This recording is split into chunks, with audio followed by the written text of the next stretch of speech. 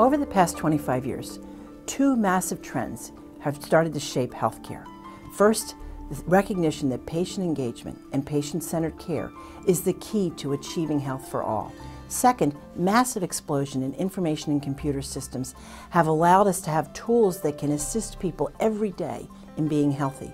Project HealthDesign is an initiative funded by the Robert Wood Johnson Foundation to bring these two trends together.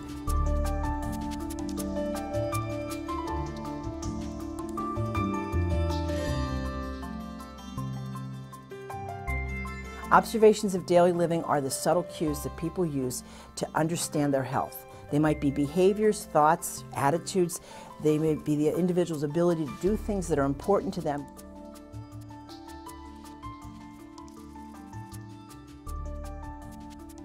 This was a real collaboration.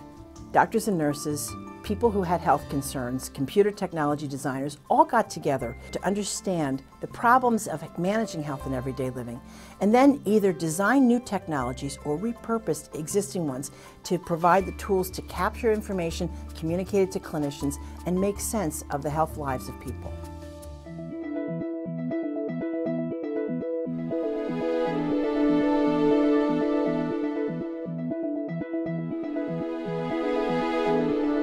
The Breathe Easy app involved two components. The first was a smartphone app on an Android platform that the patients used to enter their observations of daily living.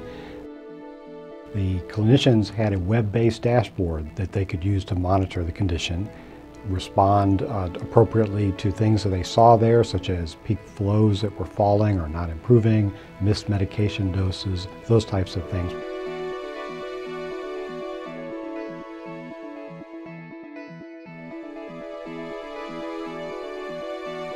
We definitely saw changes in treatment plans. We had a couple of patients whose diagnosis changed from asthma to COPD, other patients who began more advanced therapies, and we even had one patient who started a controller medicine without an office visit who improved remarkably at that point.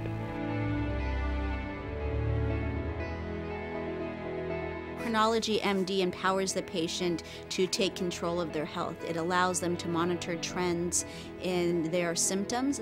By informing us of these trends, we can make treatment changes if necessary. Sometimes it'll prompt an urgent visit or a visit to the office sooner than they would normally have one.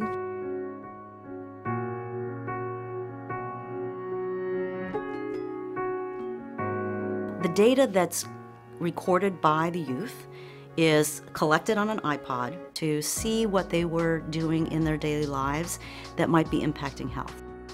Observations of daily living are really powerful for patients. Part of the reason is that the choice of observation is not determined by the clinician. It's not the doctor or the nurse telling the patient, this is important for you to collect. It's the patient that decides what's important and relevant for them. We had very good results from this project.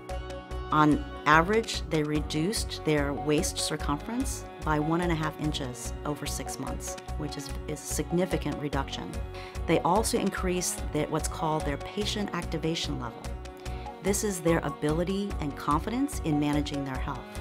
So our intervention also increased their own self-confidence in health management.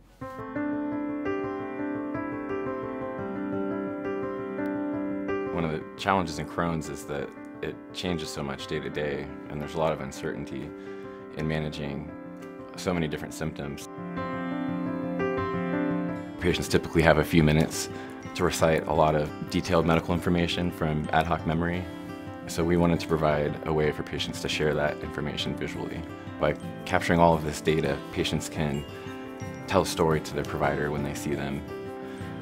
Healthcare happens outside of the doctor's office, and so when you're able to capture data from outside the doctor's office and bring that into the clinical exchange, you can have a much more guided discussion.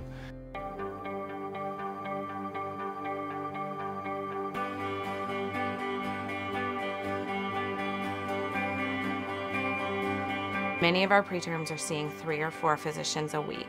They may see a cardiac specialist and a lung specialist. And so it's very hard for these different physicians who are all trying to treat the patient to know what the other ones are doing. So what we were trying to do with our app was really to support this kind of information transfer amongst the different clinicians and also with the parents. The parents referenced data and shared it with their clinicians about a third of the time in our study, which may sound low, but actually bringing data from place to place and having the clinicians actually look at it like that, 30% is pretty high.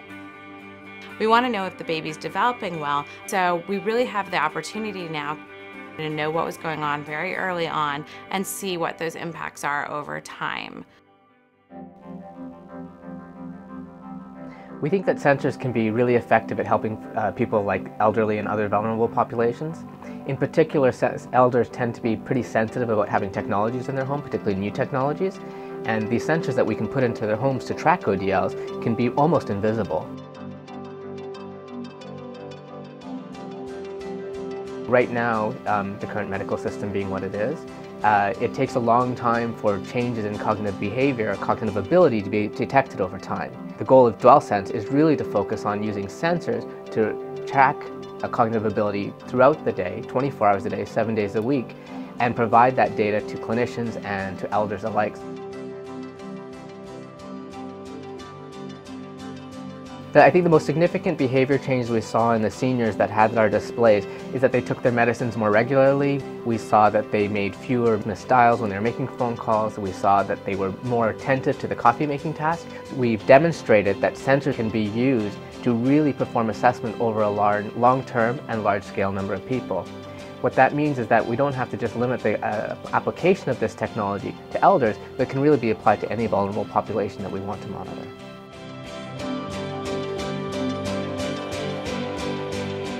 We've changed the face of healthcare. We now know that by providing patients with tools to understand their health in everyday living, their clinicians can better understand and better treat health problems, and we can improve the health for everyone, everywhere.